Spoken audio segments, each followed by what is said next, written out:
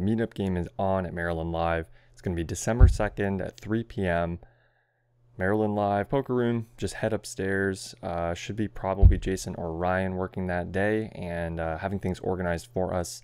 So it's going to run probably about 7 hours, maybe a little bit longer. We've had some pretty long games before. If you guys don't follow me on social media and this is the first you're hearing of this, you should follow me on Twitter and my Facebook page at MEV Poker for both. And then you'll hear about it in time, no matter what. So with that out of the way, let's get into the episode. Just got back from a run, which is sort of wild because I haven't really been running, and it's been rough. It's been a rough couple days of trying to get back on track. So what this means is that running today was really hard, but I didn't have to do it that long to get a lot of reward out of it because it's just been a while, okay? Hopefully getting back into it. That's what we're gonna try to do. The WPT day one is today. First flight is today at noon. It's 9 a.m. I went to bed super early, like 9 p.m. Like I don't think you understand just how early that is for me. It's like, that's like if you went to bed at 6 p.m. I mean, I don't know you, so that might not be true, but I just sort of assume. Anyway, I am ready to go. I'm so pumped for today. This is the most prepared I felt for a tournament in, I don't know, probably since like the start of the WSOP. And it's crazy looking back on, you know, like a year ago or 2 years ago, or God forbid 3+ years ago, and the kind of prep that I had back then versus now, and like A game prep versus B game prep. Like, it's kind of ridiculous. This might be the most prepped I've ever felt for a tournament. So, no pressure, I guess.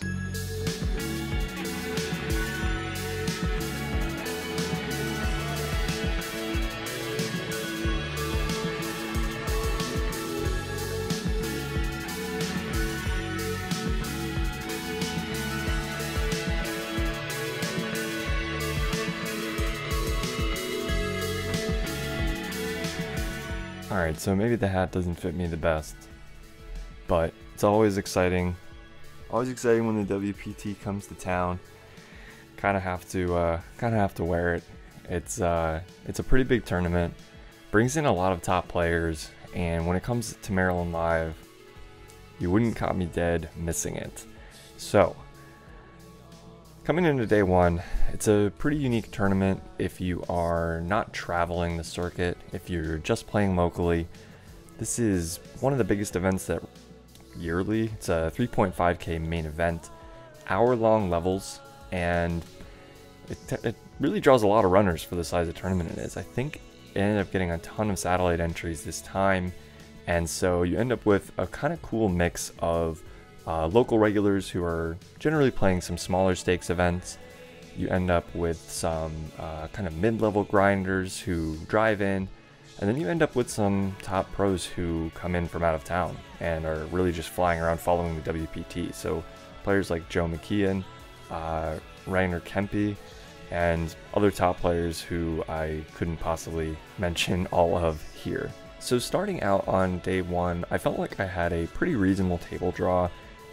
There were a number of players who I recognized who were locals, and that's not to say that they are poor players necessarily, but there are a lot of players who are really world-class in the field. So coming in and just having not really a Rainer Kempe, not really having a Joe McKeon, not having a Jesse Sylvia at my table, that was a pretty good draw from where I was sitting. So hopping right into the hands, you know, we start out very, very deep, but I did want to come in on time from the beginning. I just felt like I was going to be able to capitalize on people's mistakes at super deep stacks and be able to hopefully grow my stack and play from there. So starting out with blinds at 100, 100, no ante in play yet, and 40k starting stack. The button opens to 600.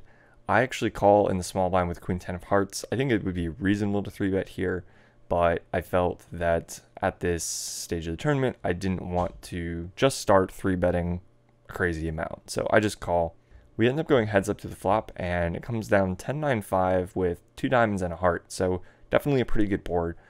I end up check calling 1k from the button. The turn is a 6 of spades. I check it again, and the button checks back this time. I expect to have the best hand extremely often when this happens, but the river kind of makes me even more sure because it is an offsuit queen. I decide to go pretty big here because I don't think I'll represent a queen very often, and I have a ton of missed draws available to me. I bet 4k, and he calls, and of course my hand is good here. As far as what he had, it could have easily been that he ran into a queen and we just got really lucky. Could have been that he had some kind of weird 2-pair himself. But I think pretty likely we just got hero down by a weak 10, or maybe even a hand like pocket 8s or something like that. So we don't play our next notable hand until a couple levels later. It's at the 100-200 level with a 200 big blind ante, and I've got 50k in my stack, so chipping up a little bit here. I've got aces in early position, and I bump it up to 800, which is kind of around the table standard, maybe a little above the table standard. The button makes the call, and the flop comes down 7-5-3 with 2 clubs.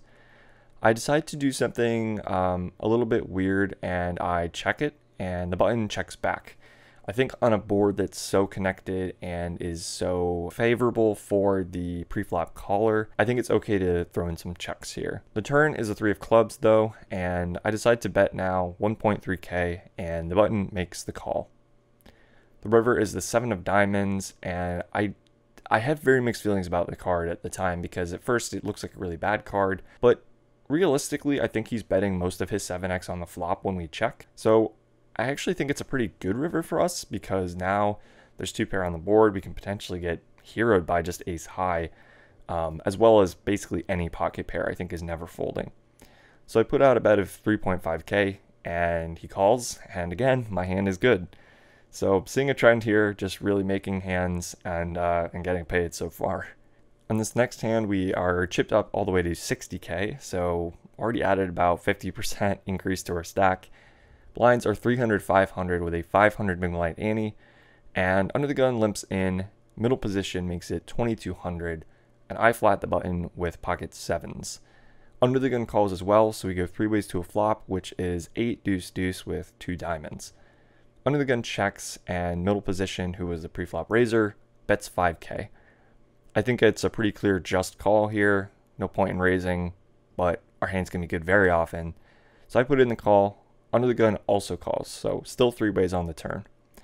The turn's the jack of hearts and checks all the way to me. I think we could really go either way here. I think checking behind is okay, but there are a ton of river cards that are going to make people better hands, so I kind of like betting mostly for equity denial. It's like kind of a protectionist type bet. Don't think we're getting called by worse often, but under the gun might call one more time with pocket 6s or a flush draw, something like that. So I do decide to bet 10.5k, and they just both fold, so we get to take this one down nice and easy. This next hand is at the same level. We're chipped up again some more, all the way to 80k now, so we've doubled since starting stack of 40k. And I've got aces again. Got aces under the gun, and I bump it up to 1.3k. Middle position, the button, and the big blind all call those. We're 4 ways to the flop this time, which comes down queen 4-3 with a club draw. I decided to c-bet. I think when we're so multi-way and when there's a queen out there, even though there's a flush draw, it's not as connected and low as the previous time we had aces, so I think a value bet is definitely in order.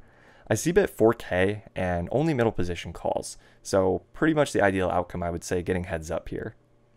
The turn's a 5 of hearts, and I decide to check now. I think it's going to be hard to get 3 streets when we c-bet into multiple players. If we continue barreling, I think it looks really strong. So I just decide to check it, and he ends up betting 8.5k. I of course call, I'm never folding here, and the river comes, not the best card in the world, I would say. It's the king of hearts. So it does brick the flush draw at least, and that's pretty good, but the king also is going to improve him to 2-pair sometimes, and it's a little bit hard to see him bluffing twice when we take this exact line. But I still think we're probably check calling most of the time with a hand that is as under-repped as this. I think it's at least possible that when we check, we'll see a bet from just a queen. So I do check, and we face a bet of 15k, and as planned, I just put in the call here. We actually get to beat pocket sixes, so he was betting even wider than I really thought he could be in the moment. Not really sure if he was betting for value or kind of just as a little bit of a weird river bluff just in case that he could get me off of like pocket tens or something. Not sure if I like it or not. I haven't thought too much about the hand from his perspective, but I was surprised to see it, but very happy to just get to take it down. So the day has been obviously going really well for me at this point. Most of the hands I've played, I've been winning. The hands that I haven't won, we haven't really talked about because they've been so just short and straightforward, and we didn't really lose a lot of chips in any of them. So we hit the dinner break with 125K in our stack, and coming back to something like 300, 600 blinds, which is awesome. Having 200 bigs still on dinner break is a really good spot to be in. The next interesting hand that we play is at the 400, 800 level with an 800 big blind ante though, and we have 140K, so a bit under 200 bigs, but still with a great stack for sure. The hijack opens up to 1.8K, the small blind calls, and I call in the big blind with 10-9 offsuit. This is a little bit of a loose defend. I don't think we have to by any means, but I'm not sure if I had any notes about them, like if I had any experience with them that made me particularly want to play this hand. Looking back, I think it would be pretty reasonable to just fold it pre. But the flop comes down, king 10-9 with 2 diamonds, and we're in pretty great shape here. We check to the hijack, and he bets 3K. It folds to me, and I decide to just call here rather than check raising. I think that check raising definitely has merit. We can get it in against some flush draws some of the time, but we are so deep that I felt if tons and tons of blinds went in, we might be isolating ourselves against queen jack a little bit more than we would like, isolating ourselves against like pocket kings or king 10 and king 9. Having bottom 2 here, even though it's a vulnerable hand and it definitely has a ton of value, I thought that just calling was going to be okay, and we could kind of play a little bit better on good runouts and bad runouts by doing this rather than bloating the pot now. So I decide to just call. The turn comes the beautiful deuce of hearts. It is a brick, aside from bringing a backdoor flush draw possibility in. I check, he bets 7K, and this time I decide that now we should probably be trying to get a little more value in. So I make a small check raise here to 18K, and he calls. The river is the ace of clubs, and I really didn't like this card at all. I thought that ace king was a pretty sizable portion of his range. Definitely a hand that we were trying to get value from on the turn, and it now feels like, even though I probably shouldn't have an ace that often if I bet, he's gonna feel really uncomfortable with a hand like king queen and king jack, to the point where I wasn't sure if we would get a ton of value. Now that being said, it's a little bit hard to know like what level people are thinking on and whether that's really the case, so I did think a bet was probably in order, but I decided to bet pretty small. Try to coax in what I felt like would be a mostly king heavy range into a call, and not force myself to be only up against really good hands. So I bet 15K, slightly less than my turn raise. He snap calls, and I was a little bit worried at the snap. I felt like I wanted him to tank call, but my hand is good. He doesn't show, and we get to take down yet another one. So chipping up very steadily here. I've been really lucky just having really fortunate runouts, really fortunate spots where I'm able to value bet and just get called by worse. And so we're still chipping up here. We got 180K, blinds now at 501K with a 1K big blind ante, and I open up the ace queen offsuit in the button to 2200. The big blind is new to the table, and it's actually Ali Imsirovic. I hope I'm saying that right. All in Ali on social media. A guy I've actually been following for a long time and who's just a total crusher. He's had a stellar 2018. He won the purple jacket at the Poker Masters, and he's just seemingly on every single final table in existence this year. So he's in the big blind. He makes it 7,500 as a 3-bet. He's just rebought and lost a couple small hands. He wasn't at our table before. I know this is at least his second bowl. It might be his third. I don't think that's super relevant with a player like this, though. He's not going to tilt because he's in for a few bullets or whatever. But the point is, he doesn't have nearly as many chips as most of the other people at the table because he is basically rebuying and probably pushing some very small edges, trying to build a stack. So he's got about 27k behind after he raises to 7,500. I decide that he's definitely going to 3-bet really wide here and probably just call it off with a pretty good portion of his range. So I just jam all in, and he pretty much beats me into the pot with ace-10 suited. The board comes out. Pretty fortunately for us, we flop a queen on queen 9-5 with just one club. The turn is a 7 of hearts and seals the deal for us. The river, irrelevant, bricks out, and we get to stack really a true hero here. So I don't normally get starstruck by players. I don't really get overly, you know, I don't lose my cool just because someone who's a TV pro or whatever sits down. But I got to say, I've been following this guy for a couple of years on social media. Really love watching him win and crush, and I think of him more as being a really inspirational player. Certainly identify with a lot of these like younger guys who are kind of coming up. So pretty cool to stack him here, even if it's kind of just a cooler here. Button versus blinds, and with the way both of us are going to play this spot. But nonetheless, nice to pick up his stack here, and pretty cool hand. He actually ends up rebuying and coming back to our table again and busting again, although I didn't really play any hands with him on this run. Later on in the day, we end up having several kind of higher profile players come to the table. Trying to remember who else would have been around. We did have Christian Harder, who's actually the Maryland Live ambassador for the poker room. He was at our table for a while, and the table definitely got tougher in the last level or so. When I have so many chips and when I'm starting to be up against some really tough opponents, some really elite players, I thought that I could kind of just tighten up, sort of chill until the end of the day, and hopefully come into day 2 still with a pretty good stack. That's pretty much what ended up happening. I bagged a little over 200k, and that's going to be, you know, good for over 100 big blinds on day 2.